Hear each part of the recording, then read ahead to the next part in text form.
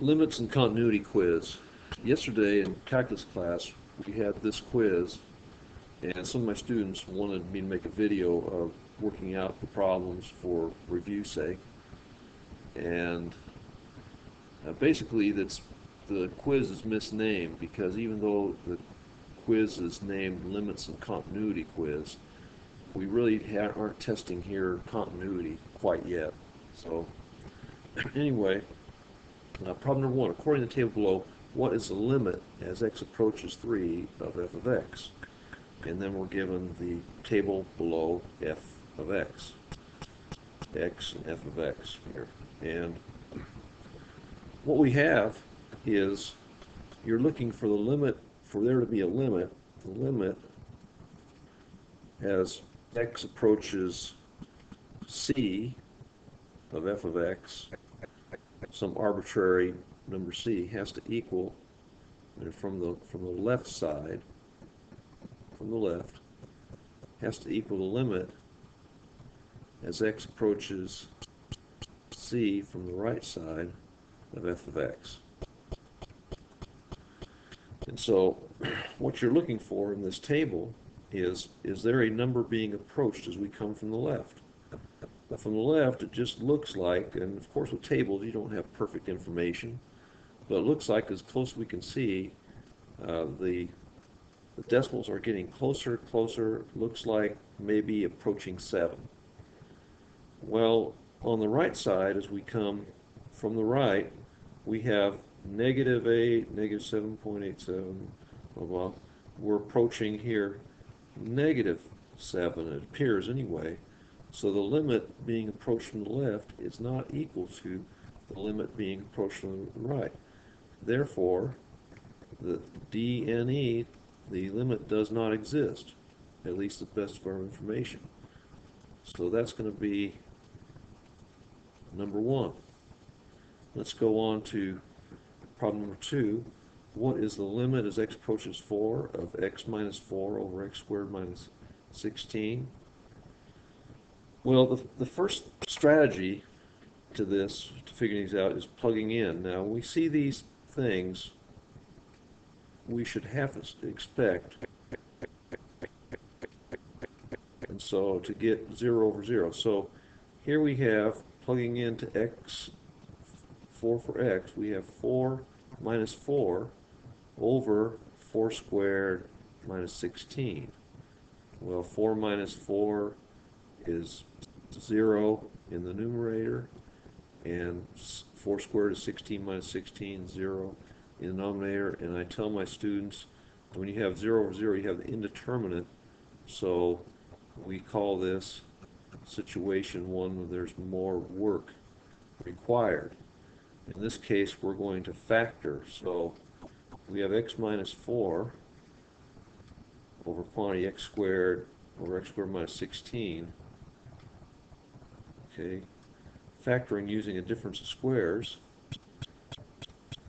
and you know you're going to have to be able to cancel things out on the bottom, so just by that you'll know that one of the factors in the denominator is probably going to be x minus 4, and then x minus 4 is going to x plus 4, and we have our cancellation.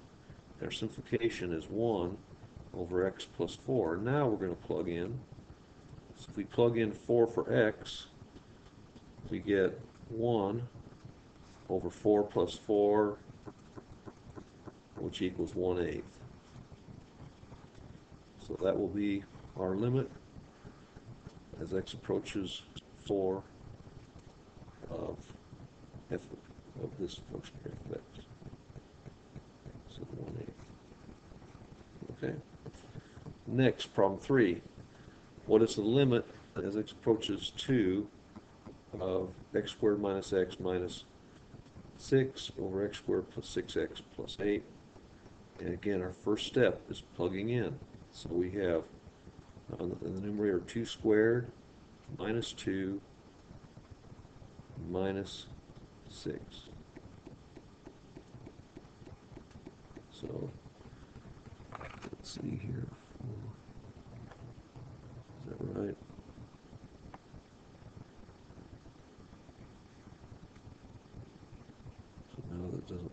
right. It's coming out right. It's negative 2, that's why. So you have plus negative, okay, this negative x, you got negative 2 squared, it's going to be 4, and then this is negative, so you have minus negative 2 will be plus 2, and then in the denominator we have negative 2 squared plus 6 times negative 2 plus 8. So in the numerator we have 4 plus 2 minus 6. In the denominator we have 4 minus 12 plus 8. And these will simplify to 0 over 0. And in this case, since we're 0 over 0, we know that one of the factors here, and to just help in simplifying, we don't need to do this, but to have 0 over 0, this x, let's see, minus 2, if we plug in negative 2 for x, so we're going to have x plus 2, right? That's what's going to have to make this work. Because if we plug in negative 2 for x, this will be 0. And then to cancel out the denominator, one of the other factors is going to have to be x plus 2 also. And so we just figure out the remaining factors here, which in the numerator you're going to have what times 2 is going to be negative 6, what's going to be negative 3. So we have x minus 3. What times 2 equals 8? Well, 4 times 2, so we have 4 over here. And so if we multiply these together, we get our original quadratic trinomials, and we have cancellation here, and we are left with x minus 3 over x plus 4. And if we plug in here, we plug in negative 2, so we get negative 2 minus 3 in the numerator. In the denominator, we get negative 2 plus 4, which simplifies to negative 5 over 2, which you can also write as negative 2.5. Okay, so those would be our answer. Okay, 2.5 up here. All right, next problem, 4. What is the limit as x approaches infinity? Okay, limits to infinity. Okay, limit as x approaches infinity of f of x is what? Is a horizontal asymptote. I write HA for horizontal asymptote. If this limit is a number, right? So if this exists, that is the horizontal asymptote. So what we do is we can look at there are different rules for this that determine. Here we have a situation where we have a x squared in the numerator and a x to the power of 1 in the denominator. That means as we approach infinity, this one on the top is going to grow a lot faster than the one on the bottom. So we're going to end up with, I call it the thing we use is bow-tube. Bigger on top, undefined. So undefined, the horizontal asymptote does not exist. DNE does not exist. Undefined. Okay, problem 5. What is the limit as x approaches negative 7 of 5x minus 3? Well, first step is plug in. So we're going to take 5 times negative 7 minus 3. 5 times negative 7 is negative 35. Minus 3 equals negative 38. And that's going to be our answer. Okay, problems 6 through 13 have to involve using this drawing here, this graph of g of x, okay, we're asked first, what is g of negative 6? So we go to negative 6 on the x-axis, and we see above a hole and below a hole, so there is not, the function is not defined at x equals negative 6, so g of negative 6 does not exist. Now this next one here, what is the limit as x approaches 6 from the negative side of g of x? And so we come over here to the left side, and we see what we're approaching. Well, we're approaching negative 3, just from the drawing. And what is the limit as x approaches 6 of g of x? Well, this tests the concept of the limit from the left side being the limit from the right. So from the left side, we have negative 3, right? And from the right side, we have, looks like, positive 3 equals 3. Do they exist? I mean, are they equal? No. So the limit as x approaches negative 6 of g of x does not exist. Now, problem 9, what is g of 2? Okay, so we come over to x equals 2, and we have a point filled in here at negative 1, 2, 3, 4. So negative 4 is our answer here. Then 10, what is the limit as x approaches 2 from the positive? And so here from the plus side, we're approaching 2. And so here we have it. Okay, we're here. What are we approaching? Looks like kind of a vertical asymptote. So we'd say the limit as x approaches 2 from the plus side does not exist. What is the limit as x approaches 7 from the plus side? So here we are at 7. And we go right up here to the graph. So from the right side, looks like we're approaching right here at capital L is 4. So that's going to be 4. What is the limit as x approaches 7 of g of x?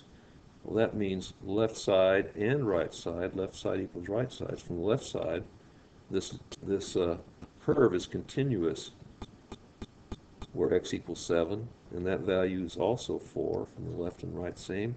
And what is g of 7? Well, in this case, the actual value, output value, is 4. So that's problem 6 through 13.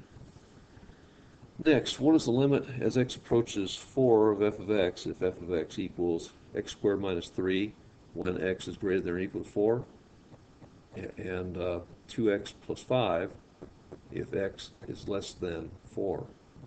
So here we should know that the limit exists if and only if the limit as x approaches 4 from the left side of f of x equals the limit as x approaches 4 from the right side of f of x. And for the left side, we use this bottom because x is less than 4.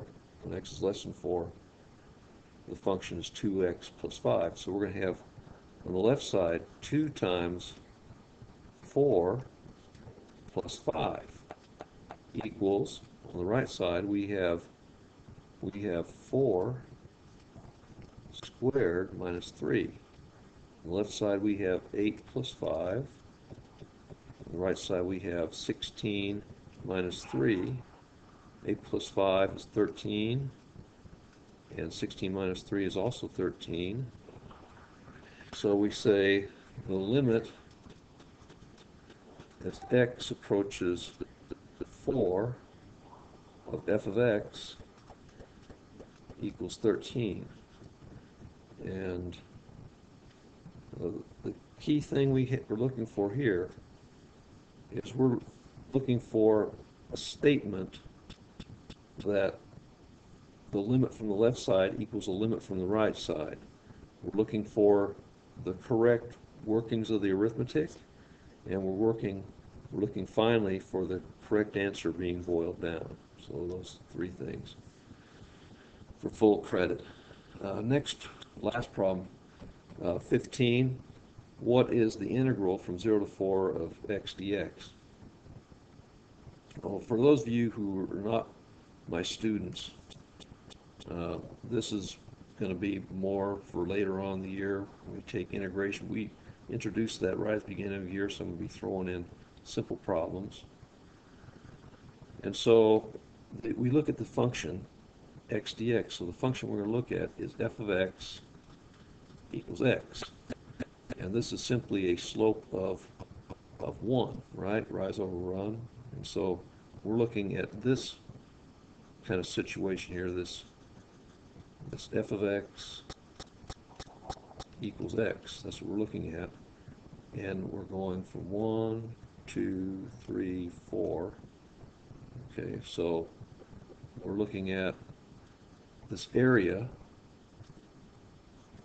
between the line f of x equals x and the x-axis. So what is this area here? Well, on the base of this triangle, we have 4, and on this right side, we have 4. So the area of a triangle is 1/2 base times height, which equals 1/2 of 4 times 4, which equals 1/2 of 16, which equals 8. So that is our answer, 8 units. So that is the entirety of our limits quiz, and hope this is a helpful resource for you, and thank you for viewing.